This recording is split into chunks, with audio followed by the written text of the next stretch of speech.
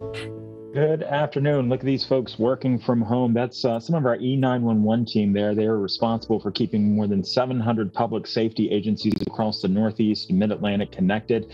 Thanks to the work from our global technology solutions team to move over 100,000 employees working from home. You're seeing some of those folks who are responsible for that now and working from home as well. Special shout out to all the folks who are watching us via Twitter.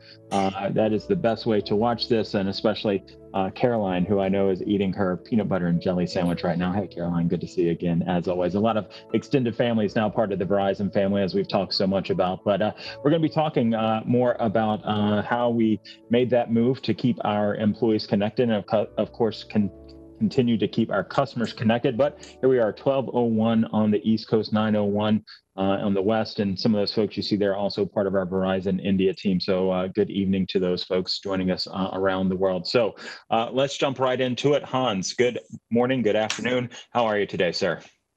Good morning, good afternoon. I'm doing good, Jeremy. I hope you're doing well as well. And hi, all V-teamers. I hope you're fine. In these times, we call them unprecedented, and that's for sure the right word of this. We have never seen anything like it. And I would like to start by talking about us employees and how we go through this process, as well as talking about the safe and healthy of all of us is the most important.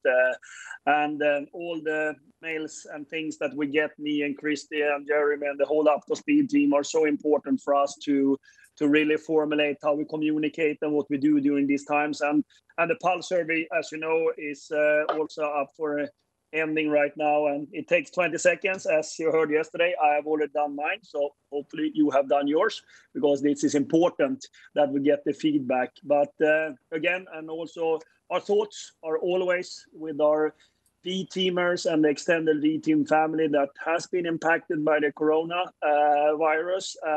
Christy and the team are doing everything they can to support them and help them. That's so important. I also want to remind you that today is the 1-year anniversary of Verizon 2.0. It was actually 1 year ago we launched a new structure, a new way of working, and also a new leadership credo, etc. But we also created a new purpose. We create the networks that move the world forward. And it's hard to beat that in this time. That purpose that we created is more relevant than ever, that we create the networks that move the world forward. So have that with you in your daily fights, wherever you're working and whatever you're doing today. Talking about the networks, I mentioned a lot about the networks yesterday. We had our network release out yesterday. And I had actually a conversation together with a couple of other CEOs of telecom carriers in the US with the President of the United States yesterday. We discussed the status of the networks. We discussed how we're supporting the nation in these times. I can convey that the President were very pleased with how the wireless, the internet companies and the telecom companies have shown up in this process. And he extended a big thank you to all the employees that are running the networks in this country, as they're holding up so well.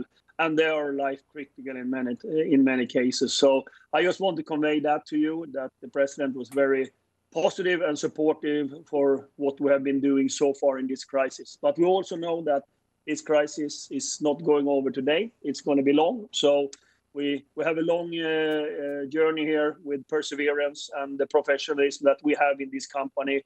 I think we're going to continue to strive well in it.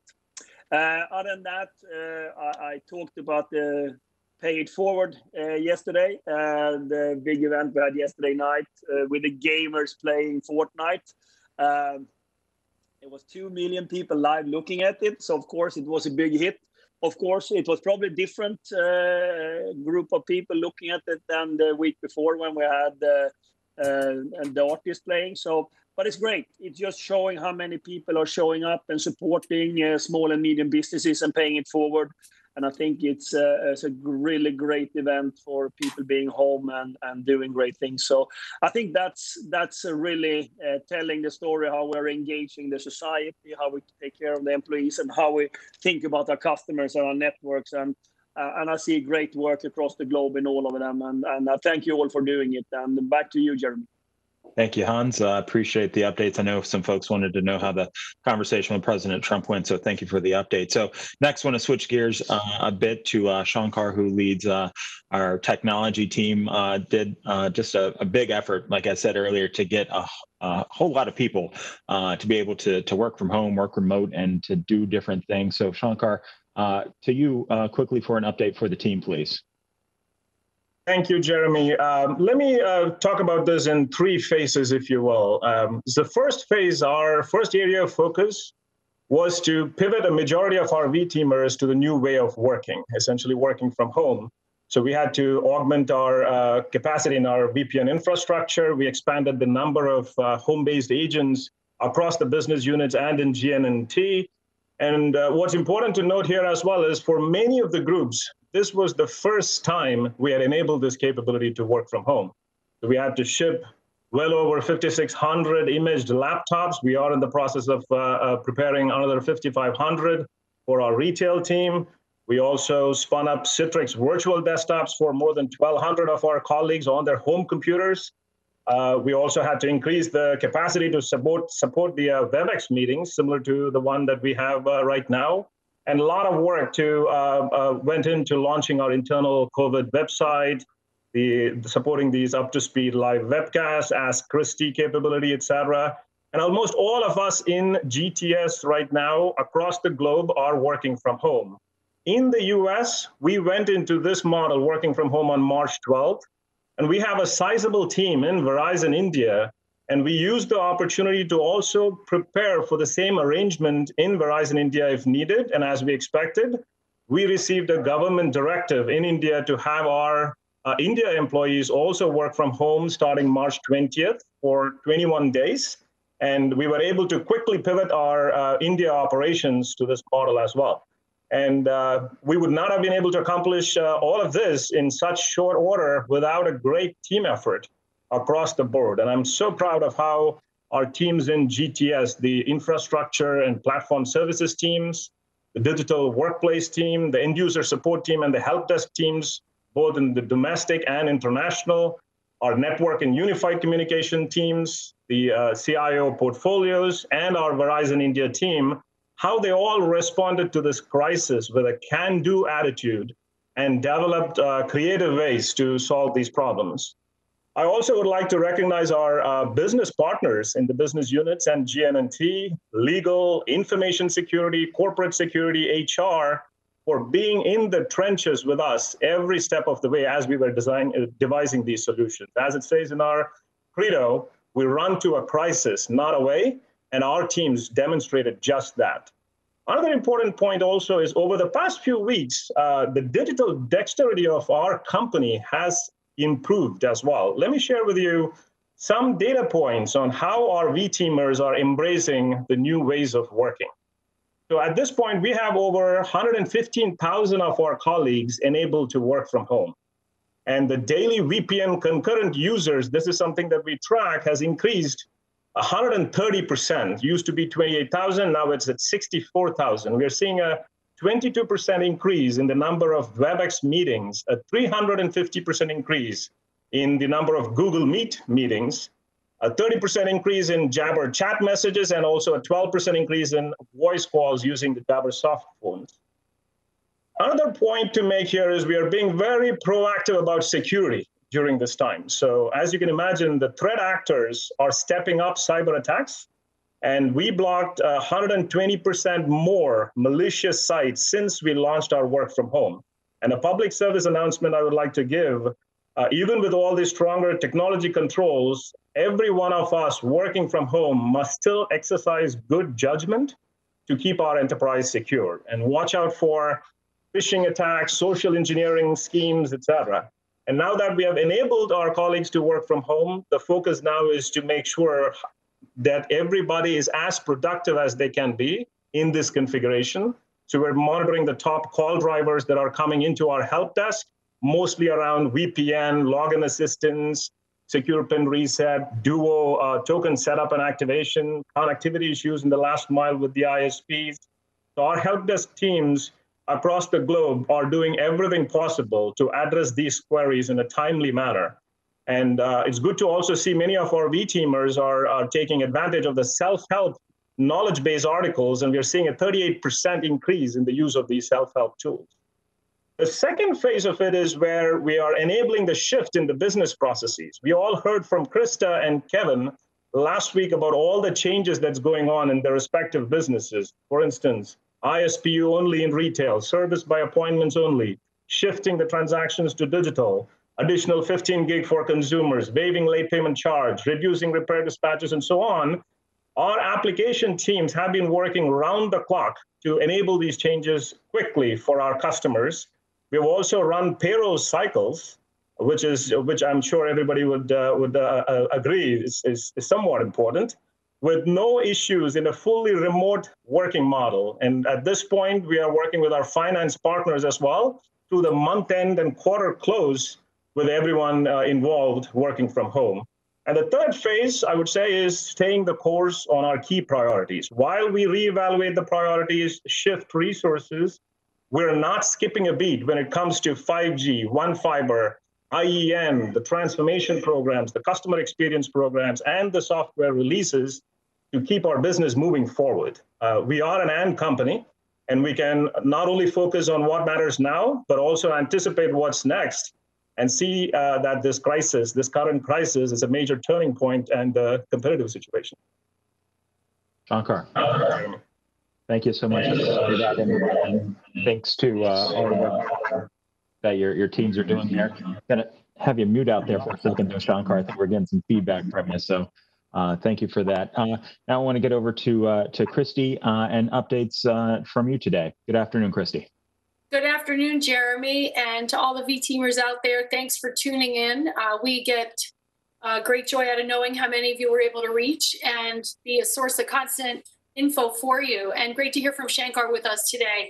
Those 115,000 V-teamers that are enabled to work from home is a really key focus for us right now.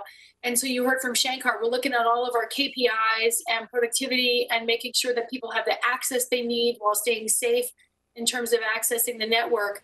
But now we're also looking with our virtual training to make sure team leaders know the best practice tips for running virtual teams, how to manage work remotely, and also doing rapid cycle training for folks that are doing their job in new and different ways or potentially taking on new work assignments. So really a very, very exciting time now. We've made the pivot. So now that we know we're going to be operating like this for a number of weeks longer, we want to take our game up and continue to drive hitting our KPIs from how we were operating before this situation. In addition, today, a couple of things closing out at the end of today. For the retail employees, about 16,000 folks got a survey sent to them, and we heard from 15,000 already. So for the last few of you out there, if you haven't had the chance, please do so. Krista and the leadership team for consumers actively awaiting your input so we could plan the next phase of continuing to service all of our customers and meet all of the needs in our new revised footprint and means of engaging with our customers. Also, you heard Hans mention the pulse. So we already heard from over 100,000 of you, but we'd love to hear from all of you. And we'll be really excited to share all those results with you later this week. Lastly, just a few quick reminders. Yesterday, we launched an up-to-speed app. So if you want to catch on to that app and be able to see all of our up-to-speed things, that's there for you. And it's also got a link to the COVID-19 webpage, our continued source for everything you need to know about what's going on with coronavirus. And finally, you heard Hans mention it's the 1-year anniversary of our new Verizon 2.0 and our new ways of working. And so if you have an example of how you feel you've adapted to these new ways of working, especially with the COVID response, drop it to the Ask Christy box because we're developing some podcasts and some material to share out with all the V-teamers how people are supporting the customer, driving teamwork, empowerment, agile and new ways of working. And what we've done over the last 2 to 3 weeks is just complete evidence that here we sit on the 1-year anniversary, completely demonstrating the new ways of working launched with Verizon 2.0. Thanks. Back to you, Jeremy. Hey, Christy, thanks so much. And yeah, big plug there for the Inside Verizon app that is available on Apple and Google Play stores currently. I've been using it for a little while we're testing it to make sure everything worked great. And thanks to the team for launching that and getting it out there. Another way for us to stay connected, so important there. So we talked a lot about today the folks who are working from home. We also can't forget our techs and the folks in the field who continue to do that as well. And now they're doing what's called garaging from home. We've talked about it, but now we want to show you how it works. We caught up with a few techs throughout the past couple of days, and have a look.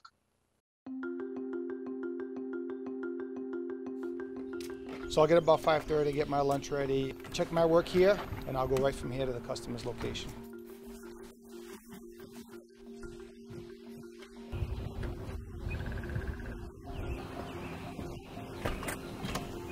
I love it. I don't mind it at all. Saves me a trip to the garage every morning. They're taking our health and the social distancing into consideration. By having our trucks at home, we're not around 60 other techs at the garage. So, it's the best way for someone like us who actually still has to go out to avoid contact with other people. I'm really happy that they put this in place. My perspective has always been like safety first, health first, before the pandemic. And if this is helping us do social distancing as far as not going into the garage or having too many of us in the garage and it's helping out, I'm all for it. I think it's crucial that we're providing a means of communication and information for the customers, especially in a time of crisis. They depend on us. Look at some of how our folks are working out there in the field and sharing what they're doing every single day to keep our customers connected while they're doing that. Do appreciate them sharing those stories, and you can always share any stories with us. Just use emails at live@verizon.com, and we're taking a look at those. Now I want to switch gears, though, to some of the questions that have come in. Shankar, I want to start with you. Certainly, you mentioned VPN. David Bilodeau down in Irving, Texas, he says sometimes he's still experiencing some drops and things when he's using Jabber. What's being done to make sure that everything is rock solid with the VPN so we all can stay connected? Thanks for the question. So clearly from a VPN standpoint, there were several things that we have completed already to support our 115,000 employees now who are working from home. Few things that we have done is we have increased the number of VPN appliances in our data centers. Think of it, these are the network devices that with the enhanced security features, whether it be the firewall protection, load balancing, etc. We've also increased the number of licenses. But prior to this crisis, we had 80,000 licenses. Now we are equipped to handle 180,000. Also, the entire value chain for VPN has been fortified. I'm sure folks who are using VPN are familiar with the Duo multi-factor authentication tool. We had to augment the capacity there as well. We have doubled the bandwidth of the ISP circuits that are coming into our data centers as well. Oftentimes what we find when folks have problems with VPN is also the last mile connectivity. So on our end, we have doubled the capacity from 10 gig circuits to 20 gig circuits coming into our data centers with redundancy. So these are a few things that we have completed. The other thing on the question in terms of specifically with Jabber and WebEx, at times we do have challenges with these collaboration tools. These are all running in the cloud. And we have regular checkpoints with Cisco, who supports WebEx and Jabber. And they are seeing a significant spike, as you can imagine, worldwide in terms of this volume. There are a few bugs in this process that we have identified as well that they are working on addressing for us. Great. And I want to follow up with you, though. You talked about moving so many employees over and looking at what was happening here in the States and then what was going to happen in India. How did you get the teams engaged in that, Shankar? What was going into making all of that happen? You gave some big numbers. Yeah, actually, this is a very good question, Jeremy. So this is one, in IT traditionally, we have well-defined playbooks when it comes to high availability and disaster recovery. And everyone in technology are familiar with these acronyms, HADR. And what this is this is mainly focused on how applications can recover in the event of a hardware or software failure, or how you recover a data center if disaster were to strike. And we exercise these high availability and disaster recovery plans on a regular basis through drills. One important thing to note, though, is in these drills, the endpoints where the applications are used in these scenarios were always assumed to be static. We never had, for that matter, the industry never had a playbook for a scenario where virtually all the endpoints are changed and have to access the same applications in the private data centers or the public cloud. And what I'm most proud of is my team did a fantastic job in writing the playbook for this scenario on the fly without much business disruption. And there were a few things that really helped us get here. All the investments that we made in automation and the use of public cloud, we use AWS public cloud, and that has been a big help for us to really spin up additional instances in the case of Citrix virtual desktops, for example. So that way we don't have these long lead times to get this provisioned in our data centers. We moved most of our call centers to virtualization technology as well. And that helped us very quickly pivot the organization to this new mode of working. And certainly the use of cloud-based collaboration tools like WebEx, like Google Meet, has also been a big help for us to be able to pivot the organization. And our team took advantage of all these tools in our toolbox and came up with creative ways to solve the problems that we encountered. Always looking for good ways to do new things. Thanks for sharing that. Christy, I wanted to jump over to you and talk about some of the questions that continue to come in for you. One is asking about, as we see states extending the stay-at-home times, we're going to reevaluate the vacation time policy. That's one that came in from Dietrich down in Ashburn. Great, thanks so much. I think what we have focused on right now is devising a way for everybody to be able to stay actively engaged and be able to contribute from home. So, and also we created caregiver leave and alternative work arrangements for folks with underlying conditions so that people didn't have to rely on their vacation time for things like this. But I know some of you have asked, are the caps for the year for the carryover is going to be adjusted? And we have adjusted those. And that information is on the COVID webpage. And then finally, we're updating the COVID webpage to also highlight what are the current kind of general guidelines by region of the world, if they exist, for what we're anticipating. And since the situation changes practically daily, we're going to be constantly updating that. Thanks for that question. Good, Christy. Thank you so much for that. And a lot of updates around today. Hans, what are your final thoughts as we're wrapping up our midday meetups here? First of all, I have to say the response of GTS on our IT demands is something that we should be proud of. I told you that I talked to many of the largest corporations in US and around the world. I think what Shankar and his team has done in this short term, getting so many work from home in with good technology, that didn't come from a week's planning. That comes from years of planning the IT infrastructure. So I thank you all for have done that, because that means that we can continue to work as normal. I'm especially happy to hear in the increase on WebEx meetings, Jabber meetings, Hangouts, because that tells me that all of you are engaged in working. And then, of course, Christy is working on, for the ones that doesn't have a job task because it's not suited for working from home, we're also working with both the job exchange, and then you heard Rose yesterday talking about the virtual voluntaries. So because I think it's important, again, that we engage ourselves and continue to work in these times which are unprecedented and it's so critical and